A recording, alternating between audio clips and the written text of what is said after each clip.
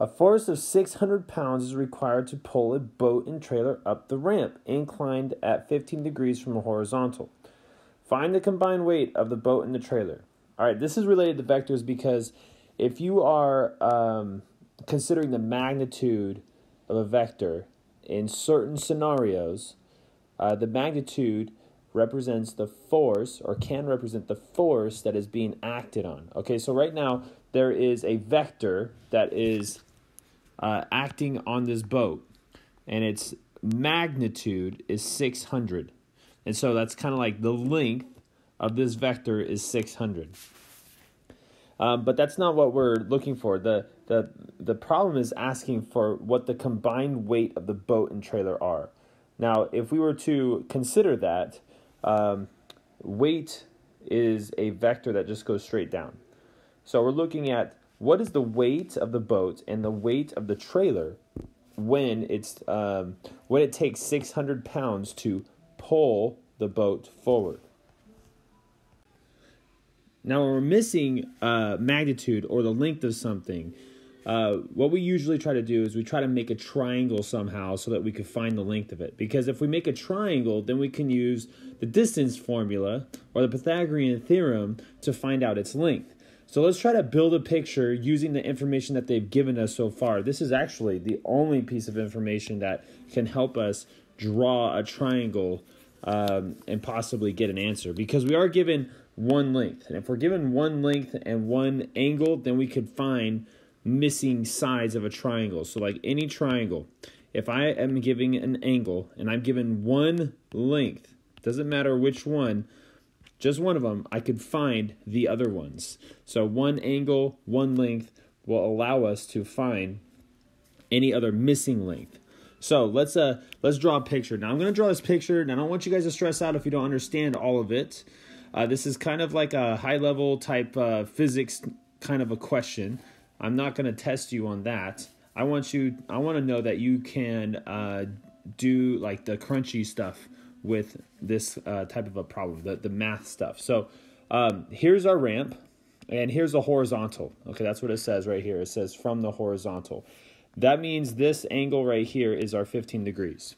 Now, we see a triangle right here, but this is not the triangle that's going to help us out because, as I stated earlier, the vector that we want goes straight down from the wheel, like straight down. So this is completely vertical.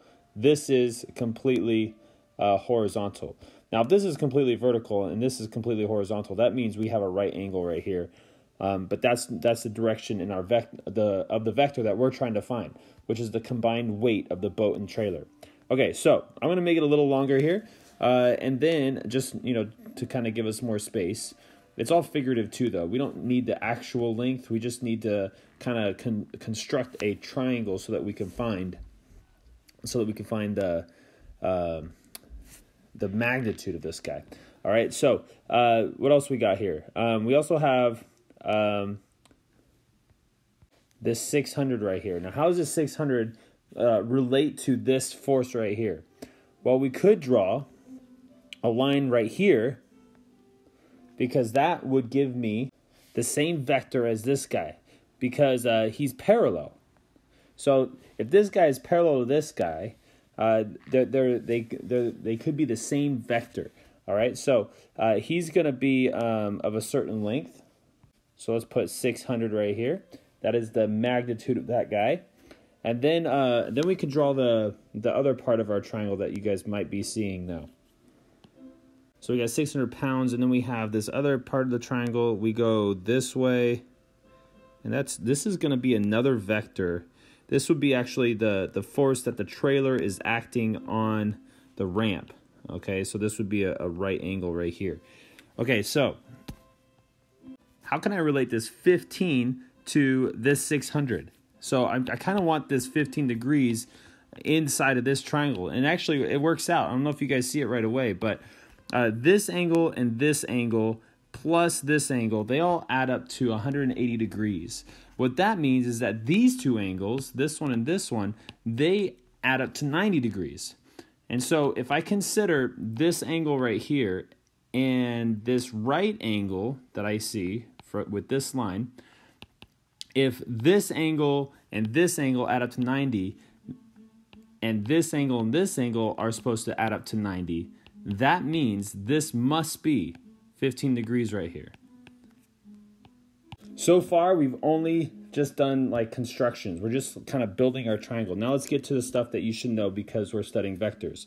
Let's take this this triangle right here and separate it from our picture to make it a little bit easier to understand. But first we have this blue vector. Okay, that's our 600 pounds vector. And we have the 15 degrees.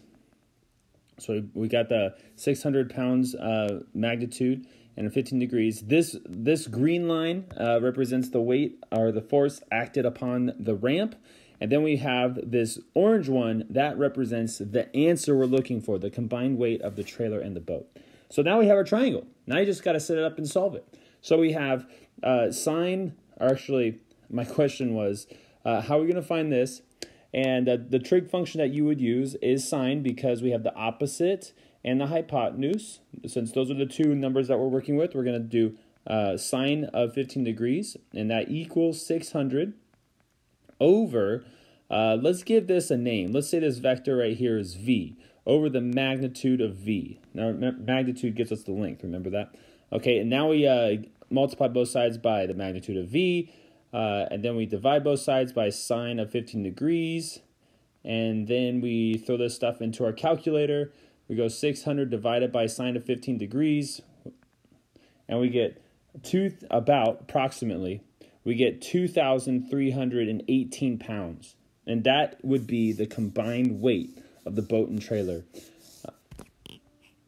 So the takeaways from this problem is that magnitude can be represent length, which can also represent force. And in this scenario, we're talking about force.